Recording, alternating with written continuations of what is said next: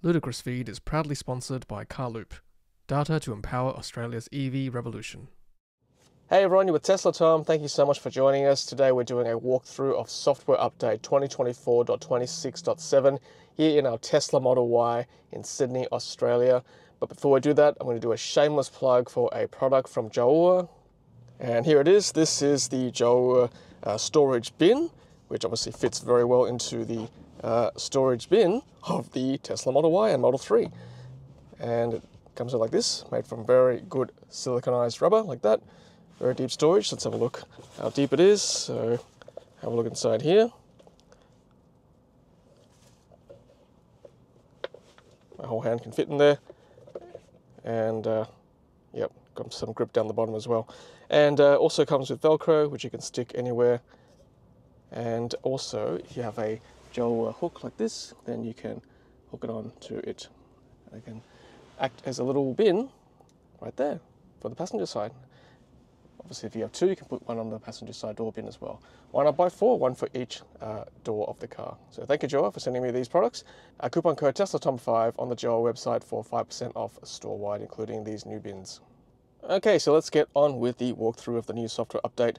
And if there's anything new in the update, it'll show up as new or a little dot in the infotainment screen. So little dot there, and then new safety dot as well. So that's nice to know. So let's go through the release notes right now before we walk through them.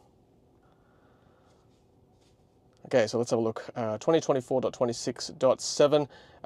Technically speaking, the new features are in 2024.26.3.1, but we'll go through it anyway because I haven't done this yet. So we've got YouTube Music.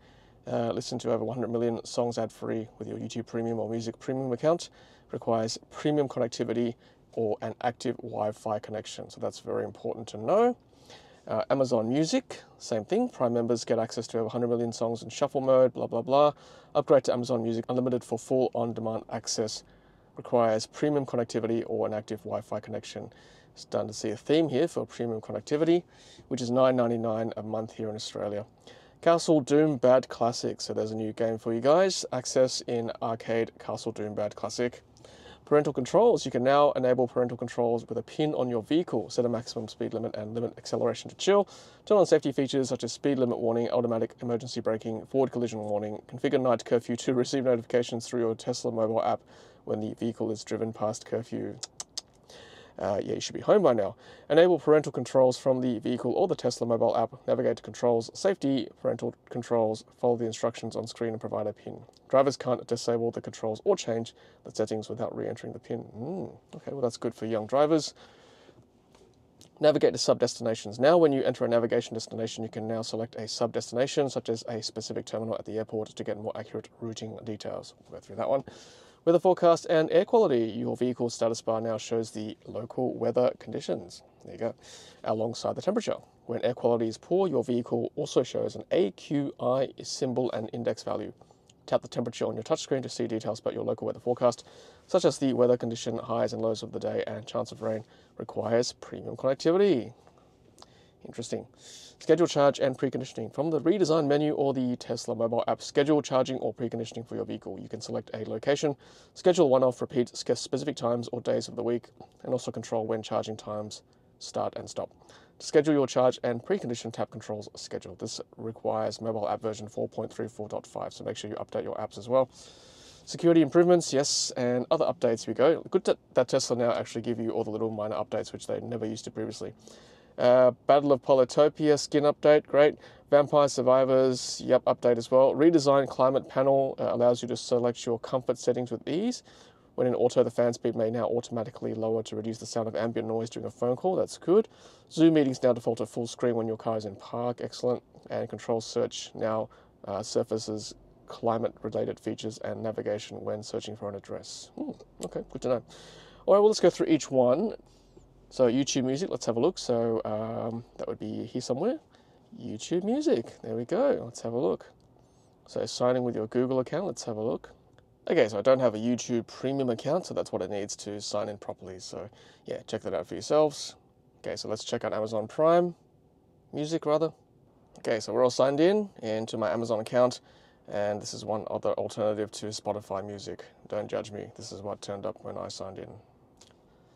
Okay, so we've got Castle Doombad Classic. I won't play that obviously, but if you want to access it, you go to Theatre, I think, or Arcade. No, Arcade. Sorry, missed that. So Arcade, and there you go. Castle Doombad Classic. One player. Installed size is 109 megabytes, so not too big. Okay, next is Parental Controls. Let's have a look. So navigate to Controls, Safety, Parental Controls. So Controls, Safety, that's a new one, and Parental Controls down here. So let's turn that on. So there are other things you can do. Limit speed, reduce acceleration, require safety features, send curfew notifications to the app. Done. So I'm going to turn it off because I don't have any kids that can drive just yet. Okay, so I'm just updating my Tesla app just to get those features as well. And make sure you don't just have a look to see whether it's updated. You've actually got to go into the app menu or the app window, and it'll say update if you need to update. So just something to note there. So what I mean is if you go to just search for Tesla, it'll normally just say open, right? You actually got to go into it and it will say update if you need to update. Okay, so if you go to security and drivers in the updated app, then you can go to Parental Controls, and same thing. You can turn that on and then set your 4-digit PIN, and it'll be the same thing as the Parental Controls up here, those same 4 options.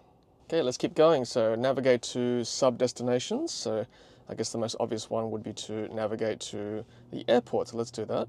So have a look at this. So I've typed in Sydney Airport into the navigation screen, and you can now choose all the sub-menus, so sub-destinations like international arrivals, departures, domestic, terminal, departures, and then you can view more as well. So that is actually pretty handy.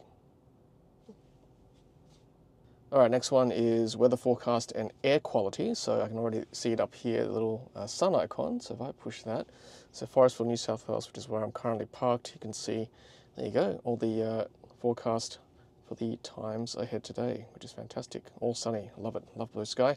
Chance of rain 0%, humidity 55%, wind, UV index, and then air quality is good as well. So that's good. It's a beautiful day here in Sydney.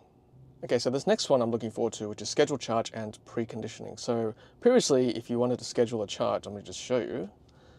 Go to charging. All you could do was just, charge schedule just for the one time, right? So just like, a generic, whatever, 10 to 5, you can just do it once off. But now you can actually set a schedule for the location. There you go, home, work, wherever. And you can also set charge times for different times of the day, which is really good. So you can now start and end at every different day, and weekly as well. So you might say, well, my charger already has that option, my generic, AC charger at home, which is great for you. But the current Tesla Gen 3 wall connector is pretty basic, it doesn't have these functions. So it's good that the car now can do that for you. Look, it's probably a feature that's been a long time coming. A lot of EVs are reviewed now that are not Teslas have this function already. So look, Tesla late to the game, but better late than never. And now this is an option. And also for preconditioning as well, you can do the same thing. Okay, so that's that one. And then security improvements. And then lastly, other updates. So game, redesigned climate panel. So let's have a look at that.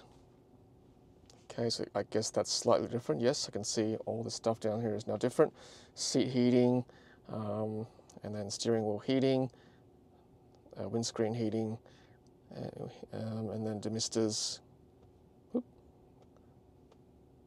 Oh, windscreen heating. Is that new? I don't recall seeing that previously. And then recirculate, or just automatic, and then by defense mode as well. And the rear looks very similar.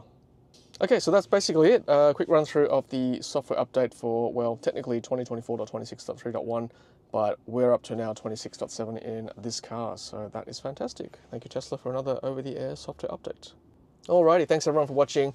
That's a run through of the latest software update for our Tesla Model Y here in Sydney, Australia. And don't forget to check out Jowua as well for those door bins and other accessories.